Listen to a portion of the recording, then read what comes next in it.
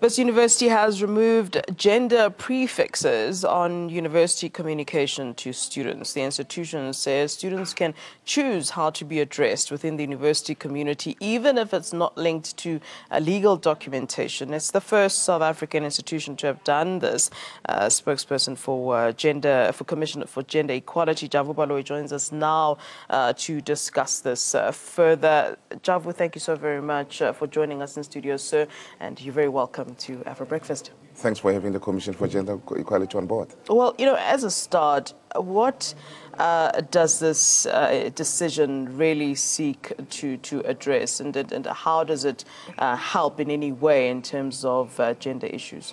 It helps a great deal, and it affirms the rights of those who normally get to be targeted or marginalized at the institution of higher learning. We have also highlighted this in one of the engagement with Vice Chancellor Professor Adam Habib and other vice chancellors that we call upon upon ourselves and to our gathering on gender transformation hearing to ascertain certain gender imperative at the institution. You remember there was a rape culture at Wits, there was a rape culture at Rhodes, University of Venda, Limpopo, and then we said, what is it that you are doing? And also, what are you doing to safeguard the rights of transgender people, LGBTI people, stuff like those? And one of the things that Wits did very well, and I think other universities must do also, is that, look, normally there's an issue of power relations between student and staff, and they came with a non-fraternization rule that a staff member cannot get involved with a student unless otherwise that relationship will lead into something, and they have to also go to the gender office and register that. And we believe Wits has done something significant along that road, and we applaud also this milestone, because most oftentimes, Flo, LGBTIs are targeted because of, some of them, they don't want to be named by the prefix Mr. or Mrs. We had a groundbreaking case in Limpopo where our legal officer, Mr. Dennis Matotoko, won this case where there's a person called Mpela.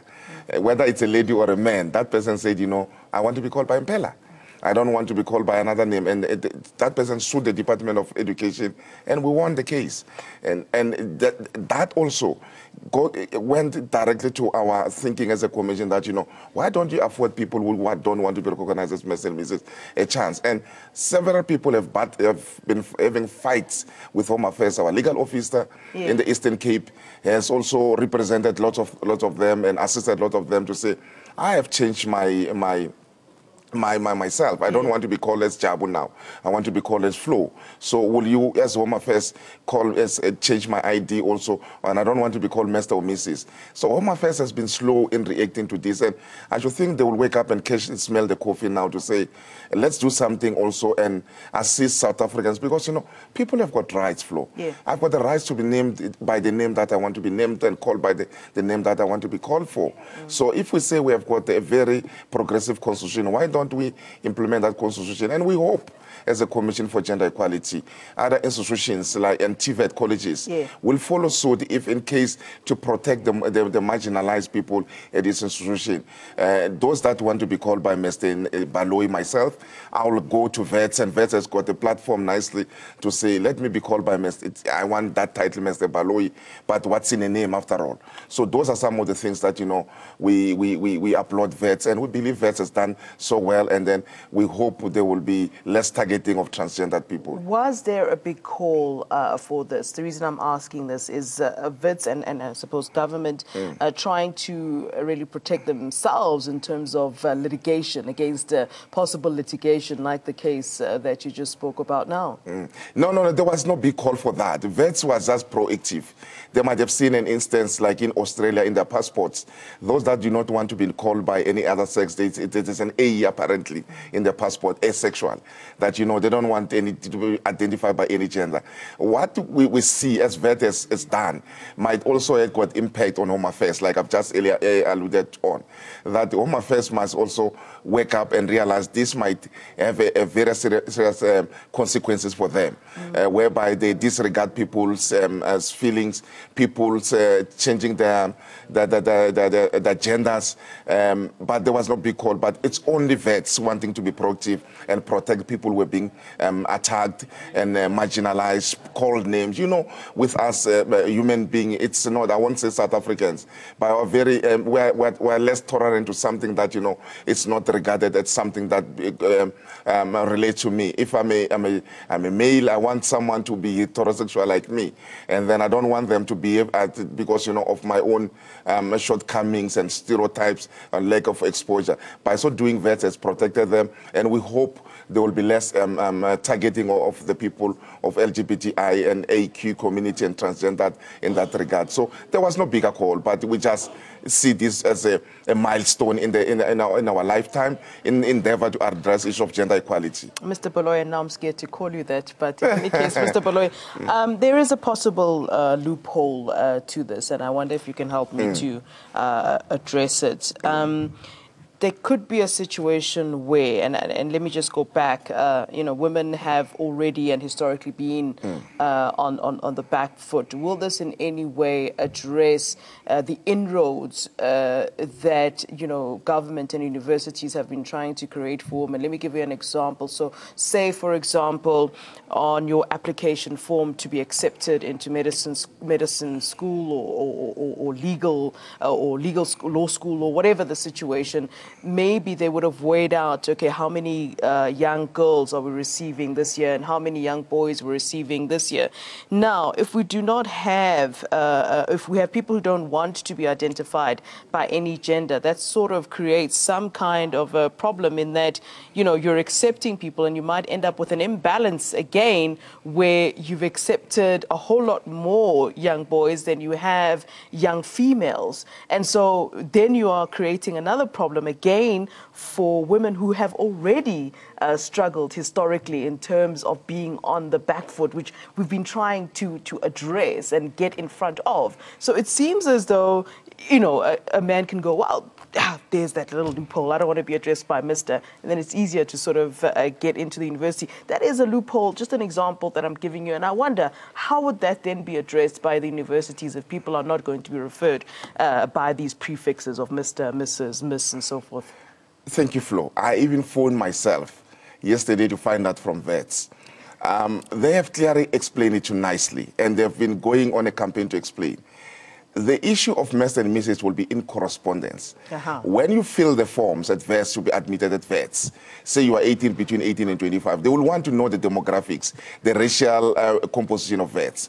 You still have to request it to feel whether you want to be identified as a female or male. But that on its own, the Mr. and Mrs., it goes to the correspondences that the university will have with you in retrospect. So that on its own, they have mitigated for that eventuality that, you know, it should be seen. Because vets also, look, there's an issue of imbalances based on the demographics of the groupings that are there. So they still have to know whether how many females are there, how many males are there, how many black people are there, how many colors, how many Indians, how many Caucasian, how many other races. That is still going to happen.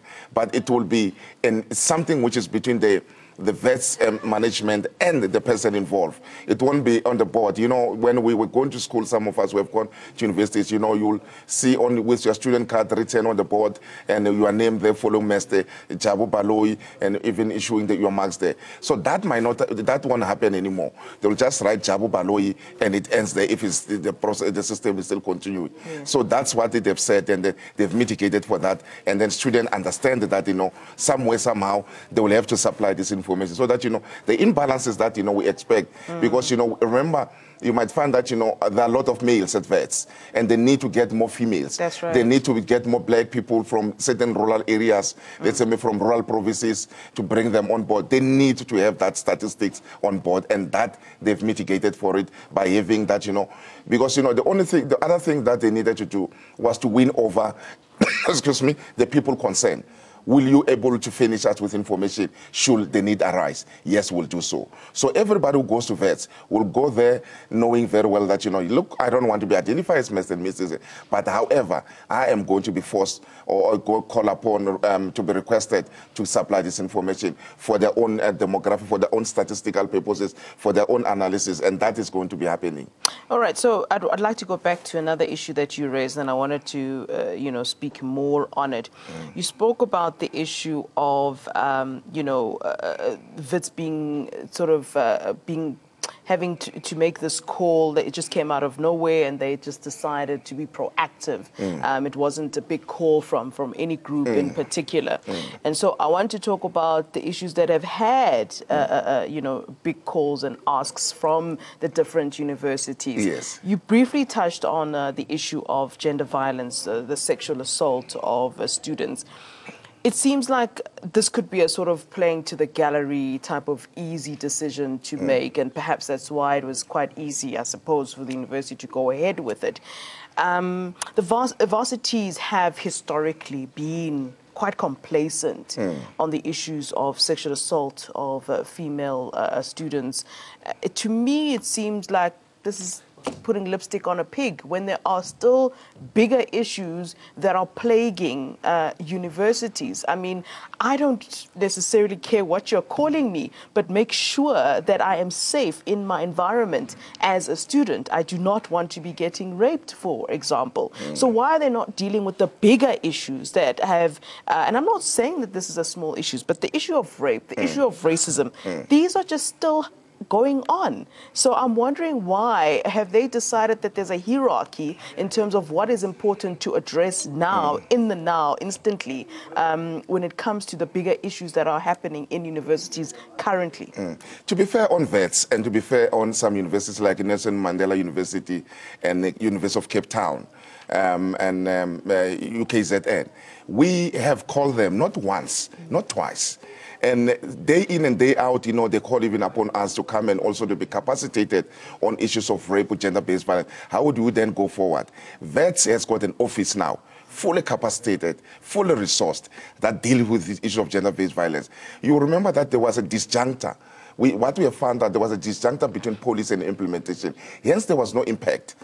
Say it's me being a lecturer, professor at Wits, I am found to be harassing a student, and you'll find that, normally it's swayed on the side of the professor. They protect the professor because they wanted to protect the image of the university. And the Gender Commission came on board and said, look, it can't be like that.